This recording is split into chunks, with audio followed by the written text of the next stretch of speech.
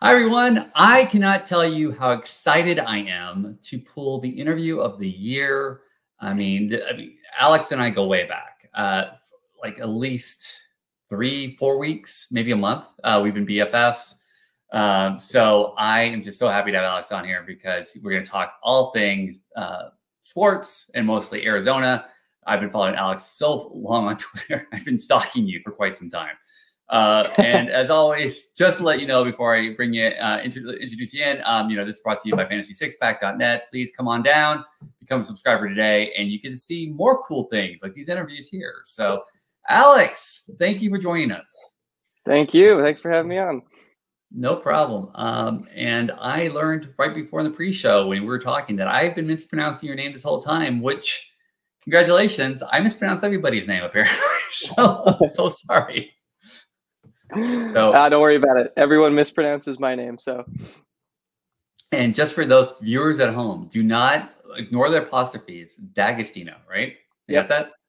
Yes. Yep, that's it. All right. That is I'm just writing myself. I get to have ice cream after the show. I got that right. So, so for those people that haven't followed you on Twitter, who aren't obsessed with you and have shirts like I do, can you tell us a little bit about yourself and all the things that they'd see once they start following you? Yeah. So I spend probably way too much time on Twitter, but I cover the Cardinals and the Diamondbacks, and I have an opinion on everything, and I like to share that. I like to share stats. I like to give coverage of the game, transactions, whatnot. I just one of those people that never gets off the internet, but I do write for a couple of websites covering the Cardinals and the Diamondbacks, so I have a little bit to back up what I'm saying on the internet, but sure.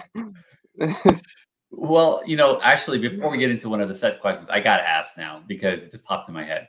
Of all, of the sports you cover, which is the one that causes you to have the most arguments? Would be the best thing. Disagreements on Twitter. Football or baseball? I think football, if the Cardinals weren't so much of we kind of know what's going on with the Cardinals right now. They're not very good. It might be a little bit more contentious, although right. I have some arguments with people on that side too. But I think baseball is definitely a little bit more intense right now, just because there's a hot playoff race going on. There's players that have been really streaky. They're really good or really bad. I try to defend players, and then there's this running gag on my Twitter. Every time I try to defend one of our relievers, he immediately just blows up in the next outing and proves me wrong. And I'm like, you got to be kidding me. So I defended Paul Sewald on Twitter the other day, and the next save was this close to being completely blown. So now I know who to bet on to give up a home run. So if you are defending that person the day before, you should basically just bet heavily. Yeah, not saying we should gamble. We're talking just betting amongst your friends, but sure. You can bet heavily that guy most likely will give up a home run. Got it. I'm just making notes. Just for myself. Don't worry. Okay. Just bet against Alex. Got it. No problem. Perfect. So all right. I would love to know something I always ask people, what was the first game you ever watched? What was the first kind of team you were rooting for? Tell me a little bit more about your fandom. For baseball, football, both, either? Anything. If you're in Arizona hockey, hey, you know what? Let's go for it. Yeah. So I was raised as a football fan. My dad was a Giants fan. He's not so much anymore just because of what they look like, but I was raised like that. I was kind of as a kid, always really into football. That was kind of the thing every Sunday. And so I think the first game I really remember paying attention to, because it was always on, but when I really started watching it was it was the 2006 Super Bowl with the Bears and Colts. I think was the first time I really kind of fell in love with the game. Yeah. And I'm a Bears fan, so thanks. Oh, you are? Oh, no yeah. way. Sorry. Yeah, it's okay. Yeah, I was so excited with that. Hester started that off with that kickoff, with that kickoff return for the touchdown. And I was like, yeah, we have a chance, and we never going to score again. That was awesome. Thanks. Yeah, Well, so at we least should you talk didn't more watch before your. the show. Yeah, let's talk before the show next time of things not to bring up. Those are, Okay, deal. there. Yeah, Thanks. that's my bad. At least you didn't watch your quarterback throw a like 95-yard pick six. So, um, True, true. but anyways, yeah. So that's how you started football. I guess then, what was the first baseball game? Do you remember your first baseball game? Was it a New York team as well, or how did you get involved? No, How did you start liking baseball? yeah, because I've lived in Arizona pretty much my whole life, so Okay, I I was never super into baseball as a kid. I went to a Diamondbacks game here and there. I didn't really pay that much attention to it. It felt like a really complicated game to me. Um, but gosh, I don't even remember at this point really what the first exact baseball game I watched, sure, sure, sure. but I really sort of started following them, like, obviously like the Goldschmidt days, like those kind of things. I knew Of about course. that. I followed them a little bit. I wasn't as much of a student of the game as I am now. I really started to get into them a couple years ago, more so, like following baseball like as a Okay. nerd. But No, so just walk me through this. So your dad's from New York, your mom is from yeah, Arizona, or okay, and then all right, no, now it makes she's actually from Colorado. They just kind of like ended up there. I was born there. I lived there my whole life. And wow. I went to school up in Washington, surrounded by my worst nightmare, Seahawks fans. Um, but So so you yeah, all basically love cold weather apparently, and then you're just like, forget this. We're never shoveling snow again. We're going to Arizona. Is that how that worked out? I would assume so. Yeah, pretty much. And then we started to, I mean, I was born there, so I pretty much never experienced anything other than that until I moved up to Washington, and I was like, Right. wow, the snow sucks. So Got it. Okay. Well, that makes a lot more sense. All right. yeah. Yeah. Perfect. So, how did you get your start covering sports? You were kind of talking about, how complicated baseball is. Although, I'm a big football fan, but trying to explain, pass interference over the years has been, it still caused some problems. Yeah. But how did you get started covering sports on a more regular basis? Yeah, so I went to school for journalism. I didn't really know that's what I wanted to study at all until like my sophomore year, junior year, and then Okay. I got really into like that whole idea, and then I was like, wait a minute, like I love sports, this is what I want to do, and then I was like, that's it. Like I'm gonna be a sports journalist. Like I don't know why it took me so long to come up with that, honestly. Like it was really down to the wire. I set myself up because I went to a really small school with a small journalism program, so they didn't have Uh-huh. sports specific classes and whatnot. Um, so I ended up getting an internship working for a local sports news network in Spokane, Washington, Oh, and okay. so I got an internship there. Then kind of learned the business a little bit, learned the field. They ended up hiring me part time to help sort of film and produce their high school show, and then that kind of ended. I graduated. They didn't really ever call me again after that. But Those I was jerks. like, I know, but I something I realized in that process was I really wanted to be more of a writer than like television news. So Oh, really? I was like, yeah, I was like, I kind of think my strong suit is in like sort of writing, being like a beat writer, or like covering that more print digital media. So I basically just kind of started writing at that point. I started writing for like on Medium, writing like articles for myself and putting them out there. I started like really, really trying on Twitter to be as like professional as I can. And I am surprised that I was able to get the following that I got, because I never really pictured that happening. And so the more attention I got, the more encouraged I was to keep doing it. And I was like, awesome. Like people care what I have to say. I'm just like, I don't know. I just have opinions. Right. Um, and then I signed up for, or I applied for, to write for a site called FanSided. I don't know if Yep. Yep. you've heard of Absolutely. that. Yeah, Sure. it's very fan driven, more like blogs, opinions, and whatnot. But I had a really Right. good experience. I still write for them. I write for Venom Strikes, which is the Diamondbacks site. Right. Yep. And so I did that for a while. until a guy reached out to me on Twitter. So paying off again. Um, and he was like, "Hey, I am the editor and like publisher for All Cardinals, which is the Sports Illustrated affiliate Right. site for the Cardinals." And he was like, "Hey, I'm looking to add a contributor. Are you interested?" And I was like, "Yes." And he's great. His name's Donnie Druin. Follow him on Twitter. Read his articles. He's great. Super nice guy. Really good at coverage. And so I've just been doing that this season. So I've got a long ways to go, but it's been a good journey so far. Sounds like it. I mean, I mean, look, I think it always surprises anybody when their opinions matter.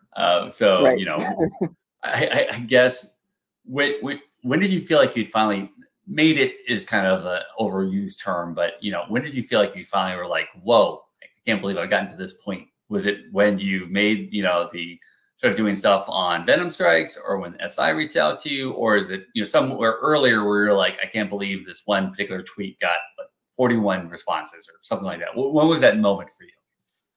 Yeah, I think it was kind of a gradual process on Twitter of seeing like people following me, people liking my stuff, like getting views. I never really did it for the attention, but I was like, didn't really expect that much of it. And I was like, this is cool. But really, when Donnie reached out to me, that was when I realized, because like, I mean, he's a credentialed member of the media. Like Right. it was somebody that I was like respected in the community that was like, hey, I've read your stuff and Right. you do a good job. And I was really like, wow, I'm actually not terrible at this. Well, well, spoiler alert, you're not. I have, like I said, I've been following you for a while, Venom Strikes as well.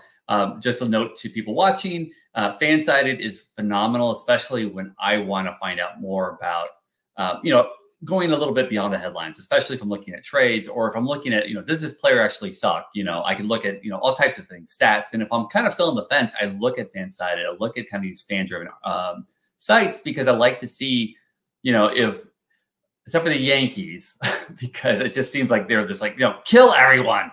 This guy sucks, yeah. You know, like, except for that kind of fandom, there's a lot of intelligent fans out there that really have kind of can put a lot more context in there. And we're going to get to a couple of the players there that I can't wait to talk about with you, because I know that will definitely cause some conversation. But before we do that, I need to ask you. I used to go to Phoenix 2 or 3 times a month. I used to have a sales patch out there, and I used to love, you know, the Phoenix area. It's one of my favorite places, especially downtown Phoenix. But from your perspective, I mean, yes, we could say hockey as well, but do you think Arizona is more of a football or baseball or basketball town? Yeah, so I think that football is kind of still king in the U.S., but I think Phoenix is a basketball town. I think Arizona is a basketball state. Really? I mean, you look, I'm from Tucson. U of A basketball is huge down there. I mean, that's just like huge. Yep. ASU basketball has been climbing up.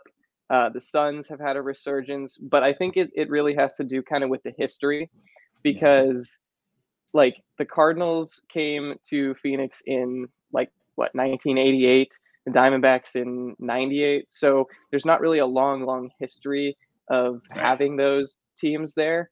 The Suns have been around for a much longer time, so they're kind of like the homegrown team. As far as the other 2 teams go, they were either an expansion team or a relocation.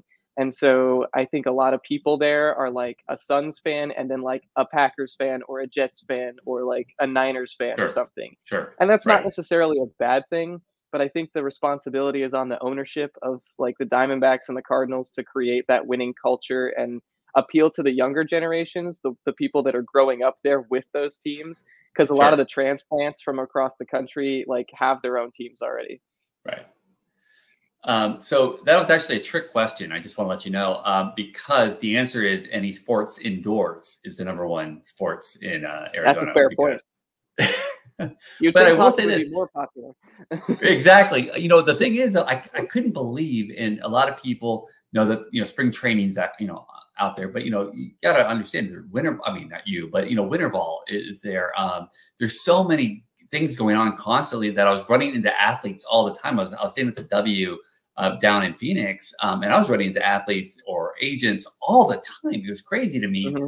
And then, of course, the Phoenix Suns or whatever team. And if you ever want to DM me on Twitter, I can tell you exactly where they stay. I ran into just many players, but it was just nuts to me because even the transplants, like you said, they would be like, well, I'm originally from the LA area, or I'm a snowbird from Florida, but my team when I'm here is XYZ. And you're absolutely right. I think if ownership stays consistent, that does a lot. And with some of the things that are happening right now at the Diamondbacks, there's a lot to be excited about. But I mean, UA and ASU basketball, I got to see that once in person. I mean, the rivalry is amazing. And if you haven't had a chance to, even baseball too, it's phenomenal. So definitely would like everybody to have at least one chance there as well. But let's get into baseball. That's why we're here. I know I spent a long time here, but like I said, you're so interesting to me, and it's something I really wanted to delve into. But let's talk Diamondbacks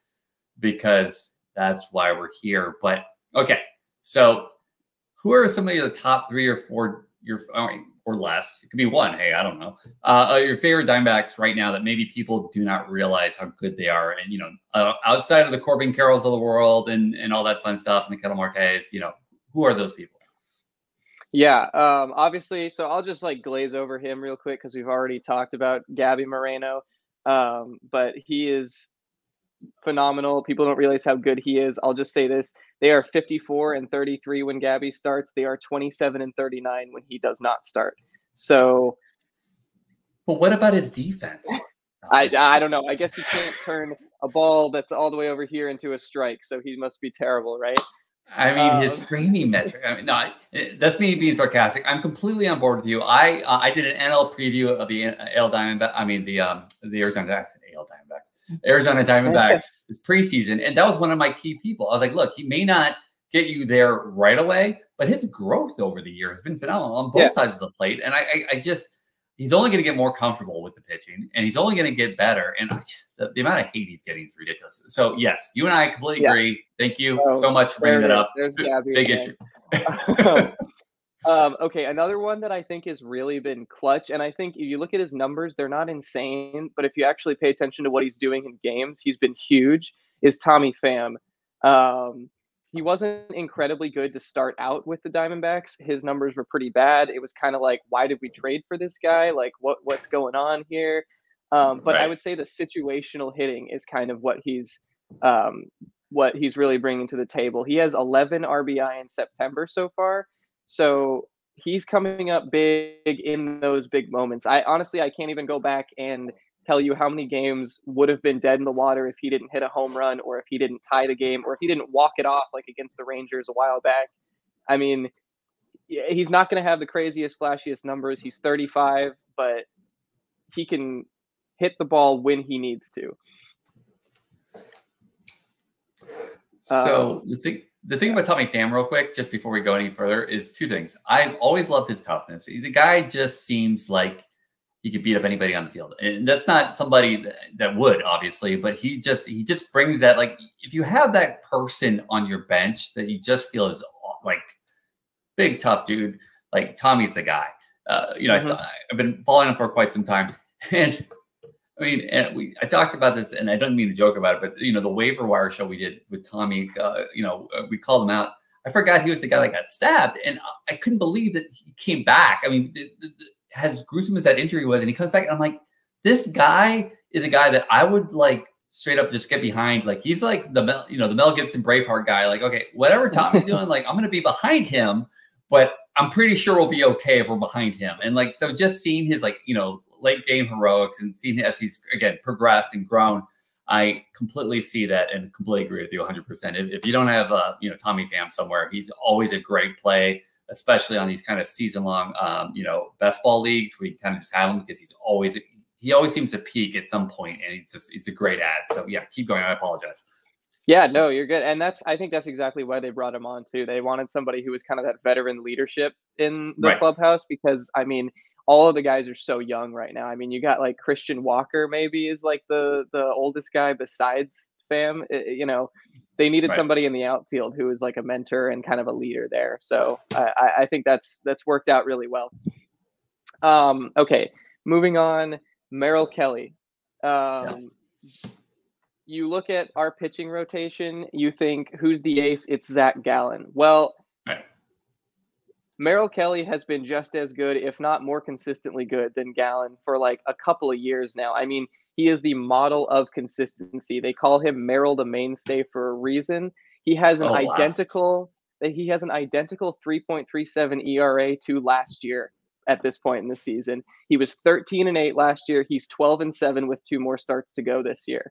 So obviously he's had kind of a little bit of issues this year. He's had the blood clot in his leg that kept him out on the IL for a Right. while. He's had a Right. couple of issues with cramping late in games, but even in those starts, he was dealing. I mean, he was getting 9, 10 Ks. He was going deep. He came out for the 8th inning before he had to leave with a cramp. So he's consistent. He works the zone. He catches guys looking like 4 or 5 times a game sometimes. It's crazy. I don't know how he does it. He's just got a range of stuff. He's calm, never really gives up. His only real issue is kind of having a bit of a walk problem. He sometimes tends to nibble around at the zone, but most of the time he's able to sort of like keep guys guessing, tie him up with some of those off-speed pitches.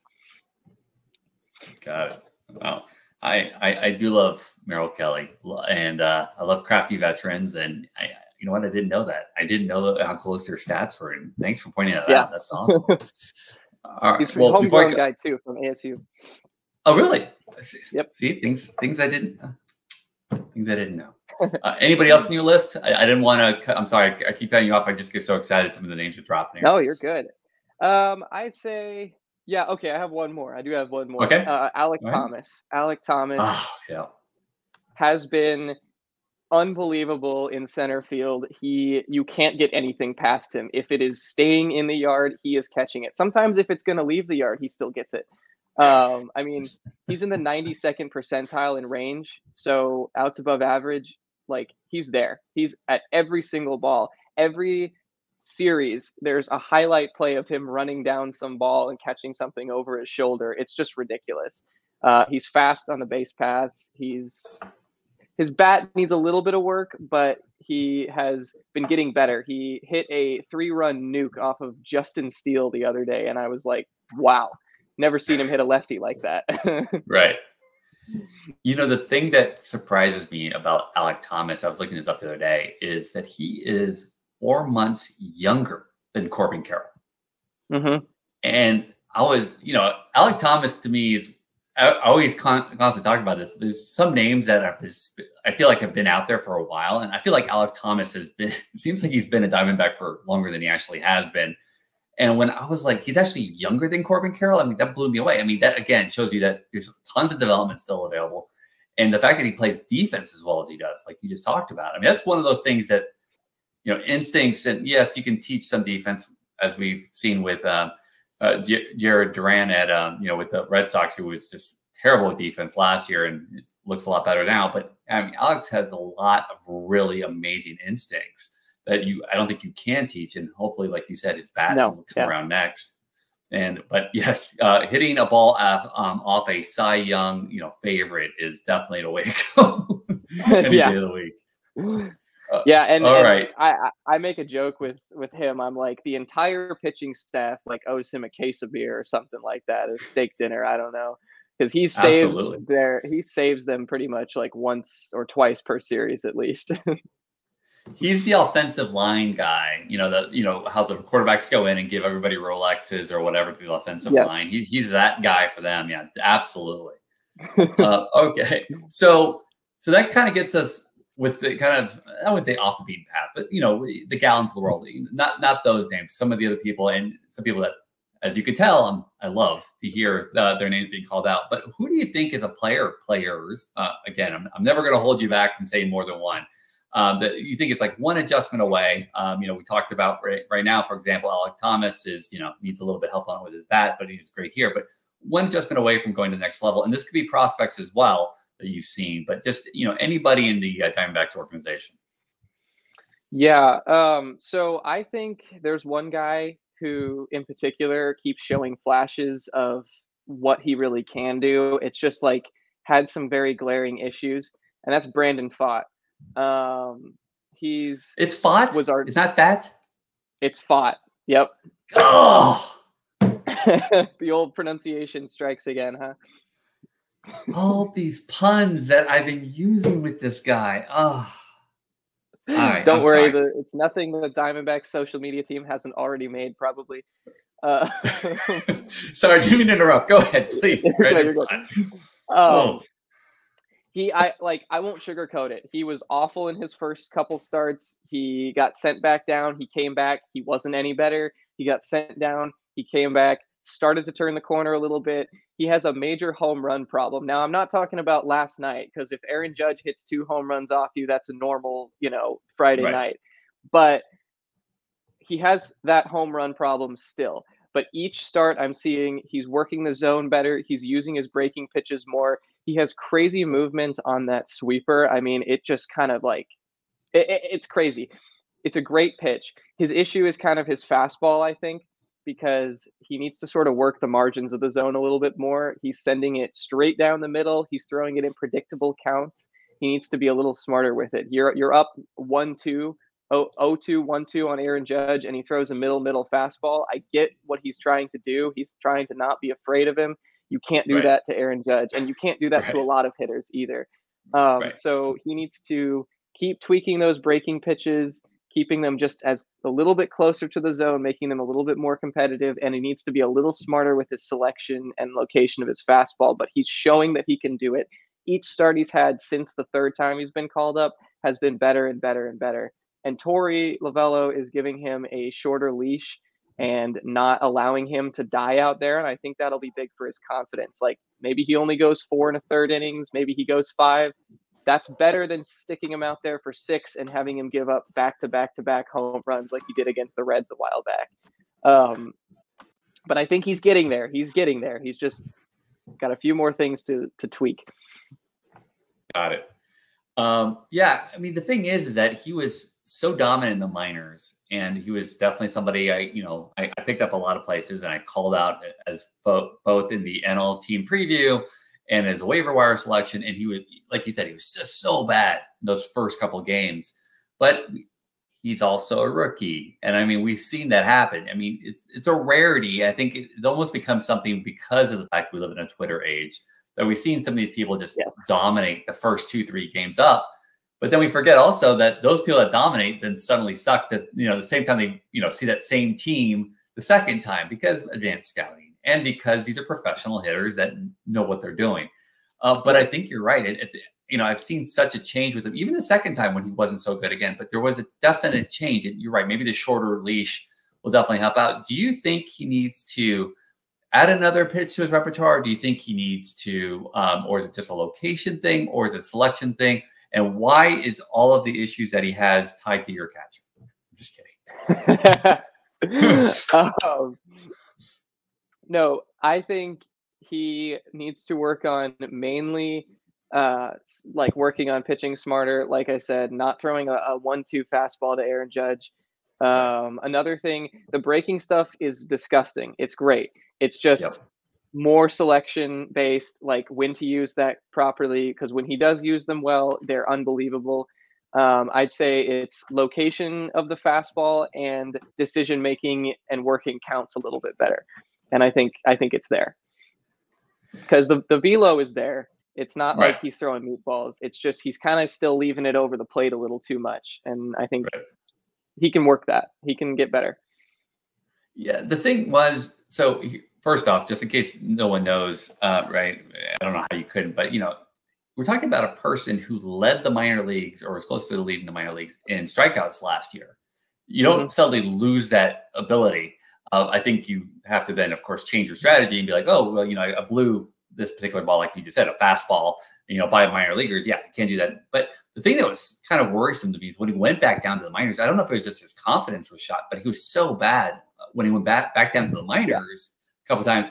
And again, I don't know if it was a confidence thing, or maybe the team was like, look, when you go to the minors, you do not throw this pitch anymore. You throw these pitches, work on these pitches. And we've seen that in spring training too, where somebody has like a 12 ERA, and then suddenly the season starts, and they're like, "Oh yeah, because I was not allowed to throw a fastball. I had to throw all curveballs, no matter what it was."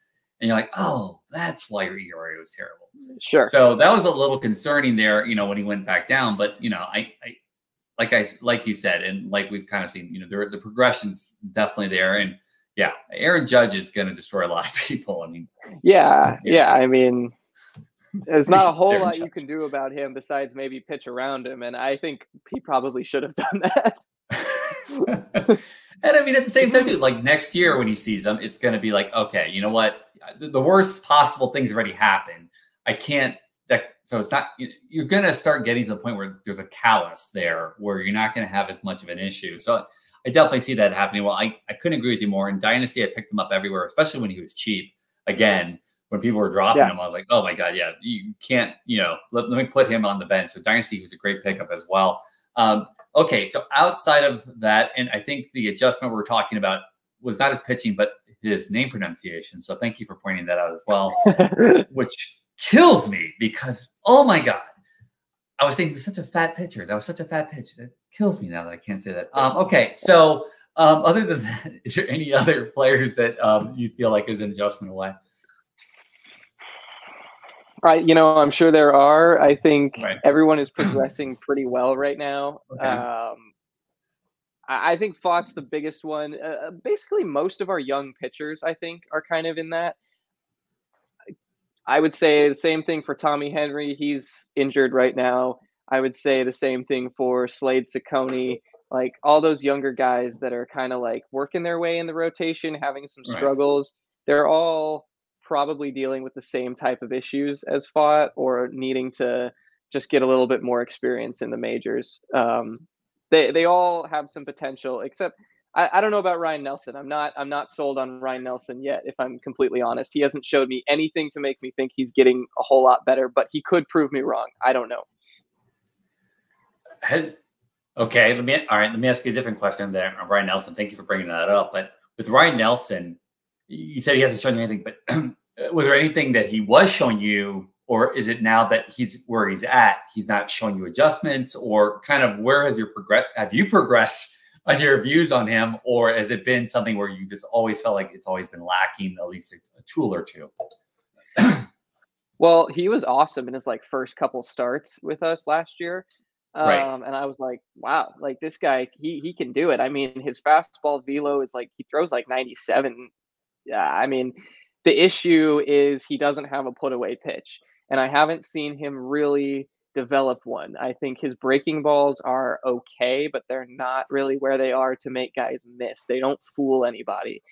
I think the thing is, at the beginning of this year, I was kind of like, he's young, he'll get there. He got sent down to Reno, and I was like, okay, that's good, because we had Ciccone, who had the hot hand. We had, a successful bullpen games happening. Zach Davies, you kind of know what you're getting with Zach Davies. But when Ryan got sent down to Reno, I was like, perfect, leave him there for a bit. Well, had to call him right back up. And so, had to call him right back up. And I was like, this is not going to go well. And it did not. And every start that he's done, he's had a couple of starts where he was getting a lot of barrel outs and fly outs and stuff like that. And it was, he kept the score minimum. So it was 5.2, and he threw 1-run ball. Awesome. We love that when you can bring that. But for the most part, every one of his starts has looked pretty much the same. So I'm not feeling optimistic about it, but he could totally prove me wrong. And I hope he does.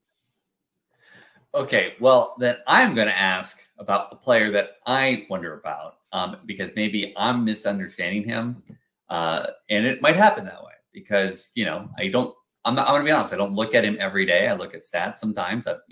But Christian Walker to me seems like somebody who gets really hot, and then when he gets cold, he gets cold. Do I misunderstand Christian Walker? Is he just a step below superstar, or maybe he's a superstar? I just misunderstand him, or is there adjustment there that I'm not seeing? I always feel like I have a very love-hate relationship with him. I always had him to my teams, but like I said, I always feel like when he's hot, you do not move him, but then he gets cold and you're like, what was I thinking? That is pretty spot on, unfortunately, from the offensive Okay, side. um, as a defender, he is elite. He is a Gold Glove sure. first baseman. I can't think of many other first basemen that I would rather have over him. There's probably a couple out there, maybe I don't know. There's the elite top of the top guys. Sure. He's pretty close to them as far as a defensive first baseman. But at the same time, you're right. He either goes 4 for 5 with 2 home runs, or he goes 0 for 40. And it is Yes. kind of frustrating because is a big power bat who can really provide a lot when he's hot. But I don't know if he like tries to overswing or tries to do too much or what's going on. I don't know if he gets in his head, what happens, but when he gets really cold, it's Yep. like he can't buy a hit, and it's like, what are we Yep. doing? He had a home run last night. That was our only run of the Yep. game against the Yankees. But that he's either hitting bombs all day or he's like popping out to shallow like infield. Yeah. Yeah. He is without a doubt one of those players that I feel like if I understood actual mechanics better to the point where I'm just, can tell them like, yeah, just put your hands higher. Like, I feel like he's just right on the cusp every time. And then when he like gets in these, heaters, I'm like, oh, he made an adjustment. And then he gets cold and you're like, oh, okay, he didn't. He's just using his talent and his normal. I don't know what it is, but I wish somebody would just be like, put your hands here, or start whatever, because I love when he's hot. Because when he's hot, like you said, he's hitting bombs and everything. He can see. He seems like he also can see the ball so well, but just something happens with the swing mechanic. I don't know. Like I said, I'm not a mechanics coach. I'm not from Driveline. I don't pretend to be, but man, I wish somebody would just, give him a lighter bat or heavier bat. Heck, I don't know what it is, but I feel like he's just one thing away, and I would love to see him go full Christian Walker versus Christian Walker. Yeah. Yes. I agree. That would be nice for us. I think part of it is like his plate discipline seemed to take a little bit of a dive this year. I remember him kind of walking a lot last year, ironically. Yep. And I feel like I haven't really seen him do that much this year. I feel like he's like, I am hitting the ball as hard as I can. And maybe he needs to pull back on that. Maybe not. I don't know. Right. I'm not a hitting coach either. I'm just a guy who has opinions. But he is Good a great opinions. player, but he's very, very streaky. Well, all right. So this is my last question here, but it's my favorite. I'm sorry. I pat myself on the back when I come up with good questions. But so on a scale from Corbin Carroll to Tim Talwa, and in case for the average listener out there, we're talking about a guy who's like, on the cusp of being outside of the top prospects / outside of top prospects. How good is Lawler? And please tell me if I'm pronouncing these names correctly, because I just found out that I messed up with Brandon's name. But how good is Lawler going to be in your opinion? Yeah, I think Lawler definitely is going to be good. I think he's going to be closer to the Corbin Carroll side of things. Okay. I think him and Corbin could end up becoming a very good 1-2 punch, but make no mistake, Lawler is going to be the 2. I don't think he's going to be Corbin Carroll, but I think he could develop his way into being a very solid complementary piece to Corbin. I mean, he played like 14, 15 games in AAA. He was hitting Right. 328, OPS of 931. Like, that's crazy. I know Reno is a hitter-friendly place to play, but I think he's got everything it takes. And again, people criticize his defense. The only real highlight he has in the majors so far is a defensive highlight. So yes. He's got the defense. He's got the speed. He just kind of needs to adjust to major league pitching, I think, because he's seemed kind of lost at the plate. He's also been getting squeezed very hard by these umpires sometimes. I'm seeing them calling the most ridiculous strike calls on him. Maybe it's just being a rookie. I don't know. But he hasn't gotten quite enough time to adjust, I think. Torrey kind of took him out of the lineup. He's like, look, I get it. You're in a playoff push. You need to win all these games. You can't have a guy figuring it out. I wrote a whole article about Ryan Nelson in this regard. You can't afford to have a guy trying to figure things out in a playoff push. But I think Lawler will be good. He just needs a little bit more. He needs to see a little bit more major league pitching and get some confidence, because I think that could be big for him. You know, I glazed over Corbin real quickly, but I mean, what? I don't care. Yes, the stolen bases are, inflated. I get it, right? You know, these new pickoff rules, especially, people don't talk enough about the pickoff rule. Really kind of helping with the stolen bases, because once they go twice over, they're not going to. It can't go a third. Yeah. But I mean, almost a 30-60 season. I mean, yes, Acuna's doing Acuna stuff, which is crazy. But I mean, come on, this guy, second year, sorry, rookie. I apologize. He's rookie. He's a rookie of the year. I know. I still can't. Yeah, in the team preview, I was like, I can't believe he's still under the limit for rookies. Yeah, he's definitely the rookie of the year. I mean, that if that's not unanimous, people's credentials should be taken away. But yeah, I agree. Did you think he was?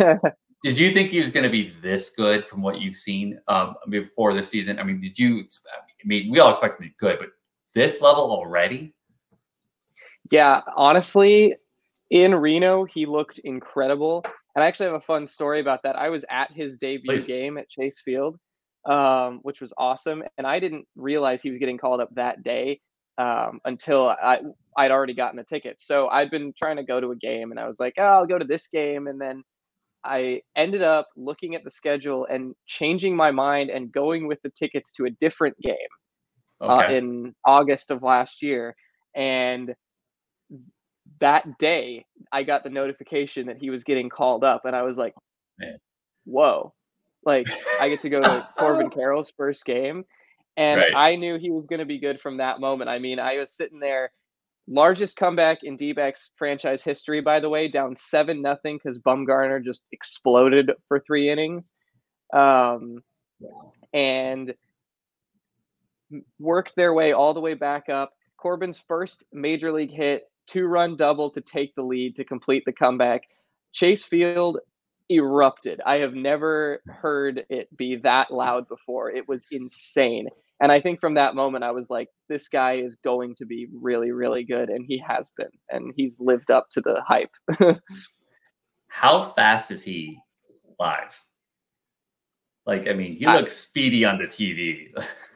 It's crazy. I mean, he was turning. He hit a couple of balls or like 1 or 2 where, well, because his first hit was an error. So he hit 2 balls, one that I was like, there's no way he's beating that out.